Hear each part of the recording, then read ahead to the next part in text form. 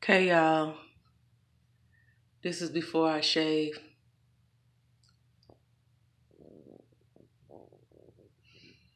I'm still pretty hairy, but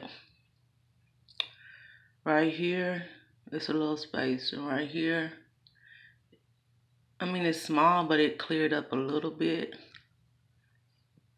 but I still have a long ways to go.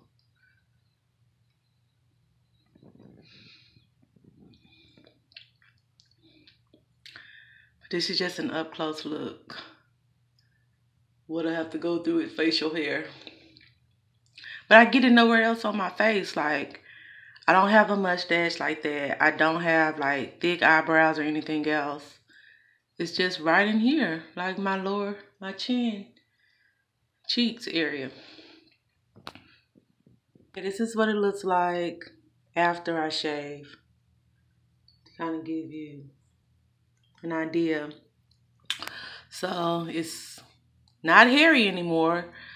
I have a few little bumps, but it would look like this after I would get electrolysis done. So it doesn't faze me. The hair grows back maybe every 3 to 4 days. It'll be like what I showed you in a previous clip.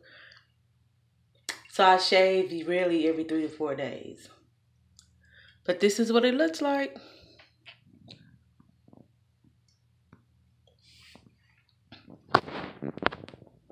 Hey y'all, so I'm back with another electrolysis update.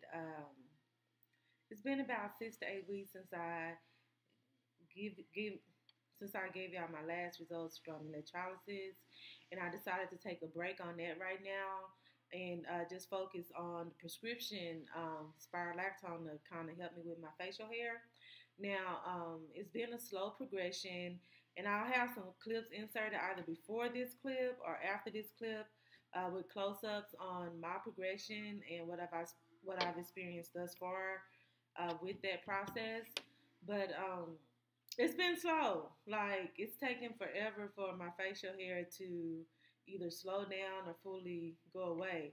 And I know a lot of you stated in the previous video in the comments that the spironolactone is not going to fix it, which I understand that, and I know it's just a slow progression for the facial hair, and as long as I take it, once it really starts taking effect on me, that it will, I'll still have facial hair, but it'll be really, really light because it'll just grow in extremely, extremely slow, which I'm fine with that for right now because I do have some underlying issues. If I were to get electrolysis, it would not be effective like it should be for me. So until I can fix that part of me, it's a waste of money for me to continue to do electrolysis right now. So hopefully in the near future, well, rather sooner than later, I would like to start back doing electrolysis. But until I can do some other stuff, I won't be able to do it for right now. I'm just gonna try to get a higher dosage of the spironolactone and go from there, and then see if I have better results with that. So, and then if I don't have better results with that, and if I get some other stuff, under control for me, then I will probably go back to electrolysis. Electrolysis did work as far as keeping the facial hair gone for a longer period of time than shaving, because I use shaving in conjunction with the spironolactone. So I'll shave every 3 to 4 days versus with electrolysis, it will be gone it will keep the hair away for about 3 weeks, and then I have to shave until my next appointment.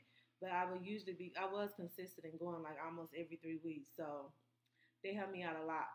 Um, but let's see. I'm trying to think of any other questions that I may have seen in the comments that you guys were asking about this. But I'll try to keep you guys as updated and as informed as possible. Hopefully, this is helping someone that's in my situation that has excessive facial hair, um, to get help with it. Because I wish I knew more videos. Well, now I'm starting to find a lot of videos about um, facial hair in women, excessive facial hair, especially in black women. And so this helps out a lot. So if you have any more questions, please leave them below. I'll try to get back with you guys. Sometimes I'm on YouTube, sometimes I'm not. Sometimes if I get the question like emailed or it'll text me or something to somebody, responded, I'll try my best to respond back. And sometimes I'll respond right back. Sometimes it'll be a month later I respond, but I do try to respond if I know the answer or if I have an opinion about the question.